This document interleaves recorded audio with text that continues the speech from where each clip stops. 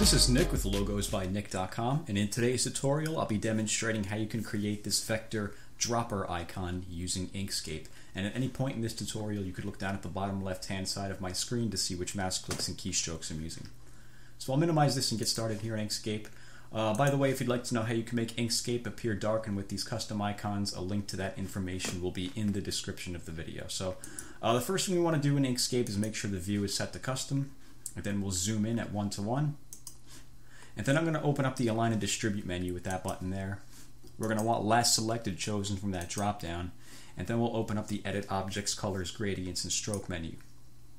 So the first thing we're going to create is an ellipse. So we'll grab the Circles and Ellipses tool and just click and drag on the canvas to create a wide, thin ellipse, maybe like that. And I'm going to take the opacity of that and bring that down in half. And I'll go back to the Select tool.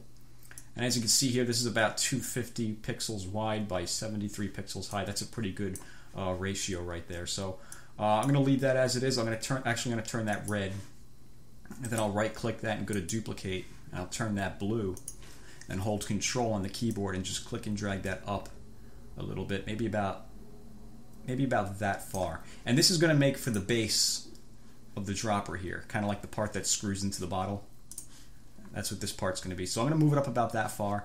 I'm going to turn on the Snap to Cusp Nodes tool, and I'll grab the Bezier pen, which is over here, or you could just press B on the keyboard. And I'm going to snap the cursor onto this left edge of the red oval, click, and to this side, click again, and then over to this side, and then over to this side down here, and then back to the starting point. And I'll go back to the Select tool. I'll hold Shift and click on the red ellipse, and go to Path, Union. So the next thing I'm going to create is this little bit of this kind of like, I guess you can call it a reflection of light here at the top, just to accentuate the top of the dropper here to make it appear more like what it's supposed to appear like. So I'm going to take that blue object right there, and I'll right click that and go to Duplicate, and I'll turn that green and hold Control and Shift and scale that in about that much. That's pretty good. Then I'll duplicate that again, but instead of right-clicking it, I'll just go to Control-D on the keyboard to duplicate it. And I'll turn that one blue. Then I'll hold Control, and I'm going to take this bottom right arrow and scale that in about that much. And then while still holding Control, I'll take this arrow up here, and pull that out, maybe about that much. And I'll pull this in a little more like that. That's pretty good. And once we have it set somewhat like that, you can just hold Shift and click on the green shape and go to Path, Difference. So the next step is to create the top part, kind of like the squeeze handle part of the dropper up here. So to do that, I'm going to grab the Squares and Rectangles tool, and I'm going to click and drag and create a rectangle going over the top of it like this.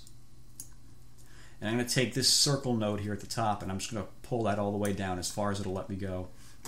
And I'll go back to the Select tool. I'm going to hold Shift on the keyboard and click on the blue ellipse and make sure it's centered on the vertical axis, and then click off it to deselect everything. So what we want to correct here is, let me zoom in on this to show you. I'm going to press plus on the keyboard a couple of times. If you notice this rectangle starts to dip in before it reaches the blue ellipse. We don't want that, because as you can see here, the blue, the handle goes straight down. It doesn't dip in like that. So to fix that, I'm just going to hold Control and click and drag this down until it goes into there like that. And what I'll do now is I'm going to make this a little taller. So I'll go to Path, Object to Path to convert that to a path. We'll go to the Edit Paths by Nodes tool, and I'm going to click and drag over these top 3 nodes and hold Control. Pull them up about that much. And what I'll do now is I'm going to press 1 on the keyboard to zoom back out to 100%. I'll go back to the Select tool. And what I'm going to do now is I'm going to create this little reflection of light shape right here. And to do that, I'm going to click on this blue shape, and I'll go to Path, Linked Offset, and I'll make that red. And I'll take this little handle right here and just pull that out, pull that node out, maybe about that far. That's pretty good. Go to Path, Object to Path to finalize that. Go back over to the Select tool, click on this blue object here in the center, right-click that, duplicate, turn that green, hold Control and click and drag this off to the right, maybe about that far. Maybe a little farther. That's pretty good. And I'll hold Shift and click on the blue object behind it and go to Path, Difference. And I'm actually going to make that green. And I'm going to take this red object right here, and I'm going to make this blue. And then I'm going to zoom in on this a little bit. If you notice here, the bottom of this blue object is dipping below this blue ellipse. So to fix that, I'm just going to grab the squares and rectangles tool. I'm just going to create a little rectangle going over the bottom of that. Make those corners sharp. Go back to the select tool, hold shift, click on this larger blue shape up here, path, difference.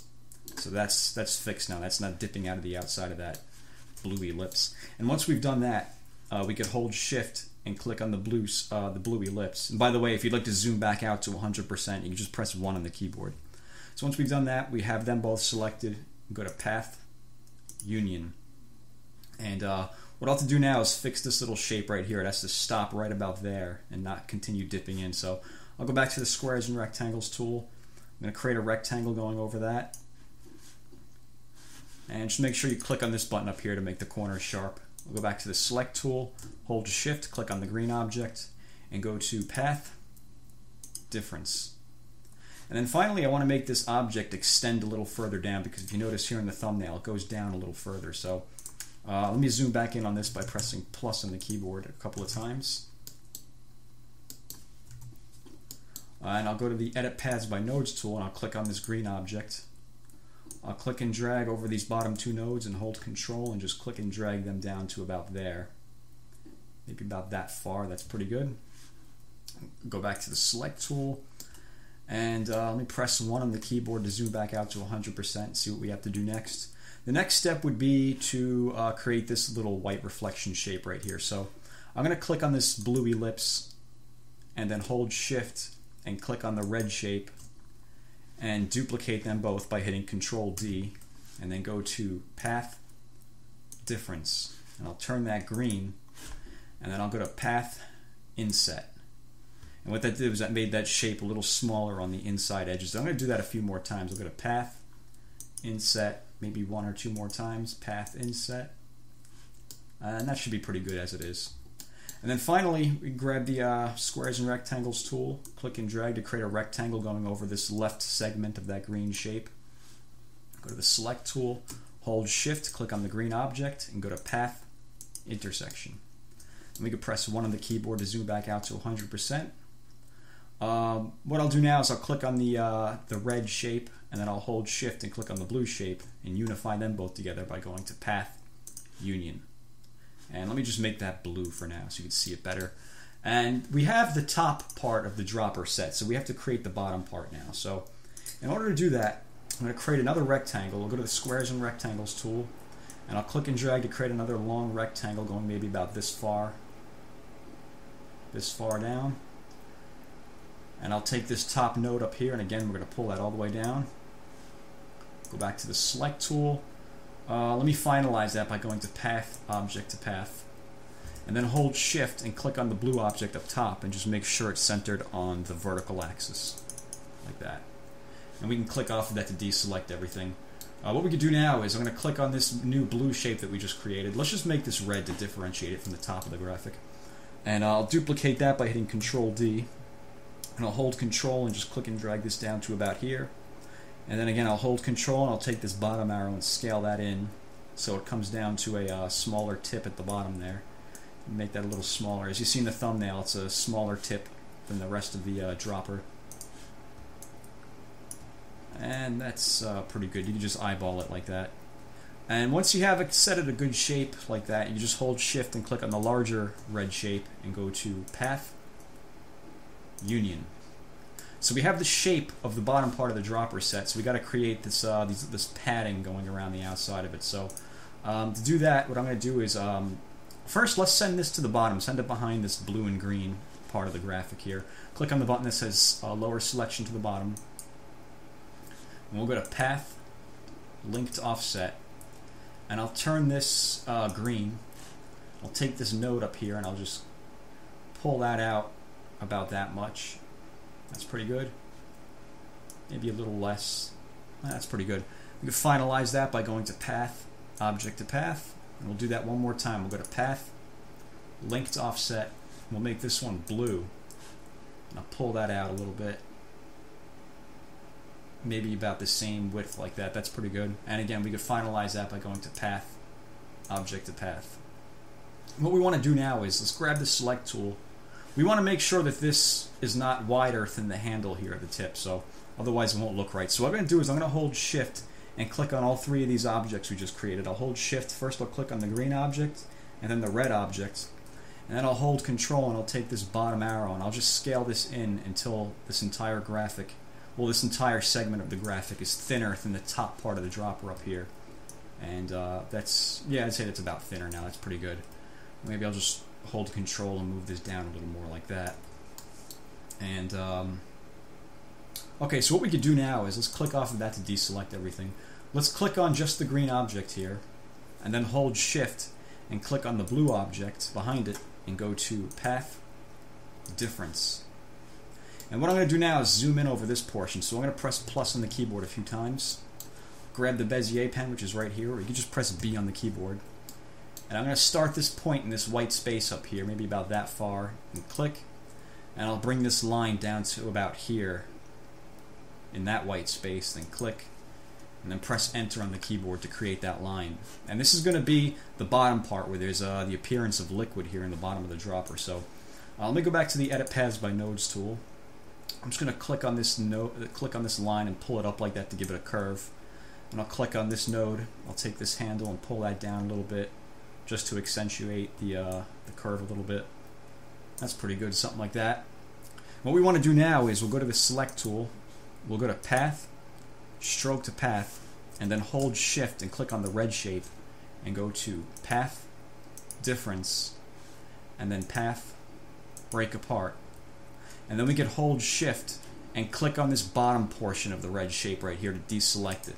So we should just have this top shape, this top portion selected. And with that selected, we can just press Delete on the keyboard to get rid of that. And what I'm going to do now here real quick is I'm just going to put some circles in there to make it look like bubbles, little air bubbles. So we'll grab the Circles and Ellipses tool, hold Control and Shift and create a circle like that, perfectly round circle. Go back to the Select tool. I'll duplicate that by hitting Control D. Put this over here. Hold Control and Shift and scale that in to make that a little smaller, maybe about that much. And I'll duplicate that again by hitting Control D, and I'll put this one up here, and I'll make this one even smaller by holding Control and Shift and just scaling that in like that. Maybe put these a little closer like that. That's pretty good. And what I'll do now is I'll just hold Shift and click on all three of those circles and unify them together by going to Path, Union, and then hold Shift and click on the red shape, the red object, and go to Path, Difference. And let me press 1 on the keyboard to zoom back out to 100% just so we can get a look of how it's coming along. So we're almost there. All we have to do now is create the little these little units of measurement here. So what I'll do is I'll click off of that to deselect everything. And I'm going to grab the Squares and Rectangles tool, and I'm going to snap the cursor onto this top left corner of the red object. I'm just going to click and drag to create a rectangle, maybe about that big. That's pretty good. Make those corners sharp. And we could actually turn off the Snap to Custom Nodes now. That's just going to get in our way. So let me zoom back in on this again by pressing plus on the keyboard a few times. I'll go back to the Select tool. We don't want that white space between the blue and red shape, so I'm going to hold Control and just move that blue shape until it's going into the red shape like that. And let me press 1 on the keyboard to zoom back out to 100%. So what I want to do now is click on this large blue shape here, that's the top of the dropper, and I'll duplicate that by hitting Control D. Then I'll hold Shift and click on this blue outline down here and go to Path, Difference. And I'm going to click on that blue shape again, hit Control D to duplicate that again, then hold Shift and click on the this blue line that we just created and go to Path, Difference. And the final step is to create the individual units of measurement. So to do that, the lines have to kind of like take the shape of the vial here, which is it's supposed to be like a cylinder. So if you notice, these lines have like slight curves to them. So in order to make those curves follow the shape of the dropper, what I'll do is I'll just use this object as a reference. I'll click on this blue object, right click that and go to Duplicate, hold Control and move this down to about here. Then I'll duplicate that again just by hitting Control D, and I'll make that green. And then I'll hold Control and just click and drag it up about that much. That's pretty good. And then hold Shift and click on the blue object beneath it and go to Path, Difference. And we should have this blue little crescent right here. Whoops. And you know what we should do now? I'm noticing there's some fragmentation in there. So with that selected, I'm just going to go to Path, Break Apart, and then I'll hold Shift and click on that crescent to deselect it. And whatever is left selected, just press Delete on the keyboard. If there's nothing left selected for you, even better, you're good to go. So what I'm going to do now is I'm just going to hold Control and move this up towards the top like that. And we want to create 4 copies of this. So I'm going to hit Control D to duplicate that. Hold Control, move this down here. Hit Control D to duplicate it again. Hold Control, move it down there. Control D one more time to duplicate that again. Move that down there. And what we want to do now is hold Shift and click on all 4 of those so we have them all selected. And we want to come down to the Distribute panel over here and make sure that they're spaced out evenly by clicking on the button that says Make Vertical Gaps Between Objects Equal. Click on that.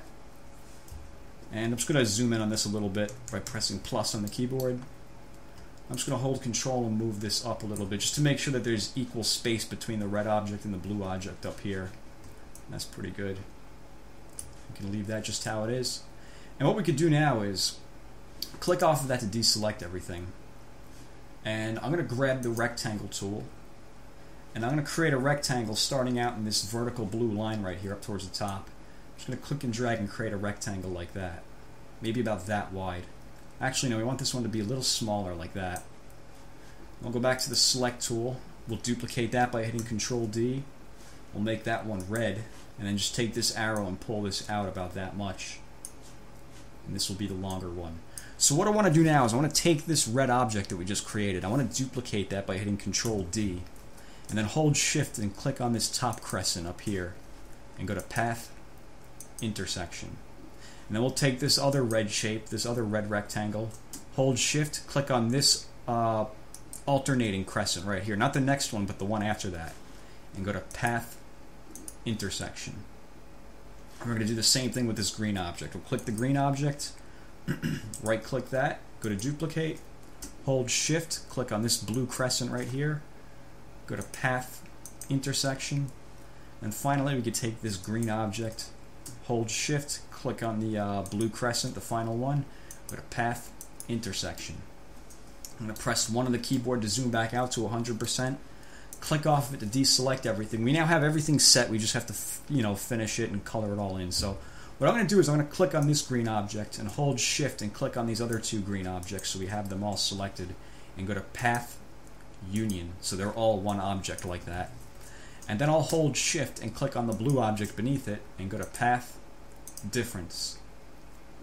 And then I'll hold Shift, click on this blue outline, and then this red object. Unify them all together by going to Path, Union, and we could actually just click and drag over the entire thing now and go to Path, Union. Bring the opacity all the way up, make that whatever color you'd like, and we're now finished. We've created our vector dropper icon using Inkscape. So if you have any questions, let me know, and as always, thank you for watching.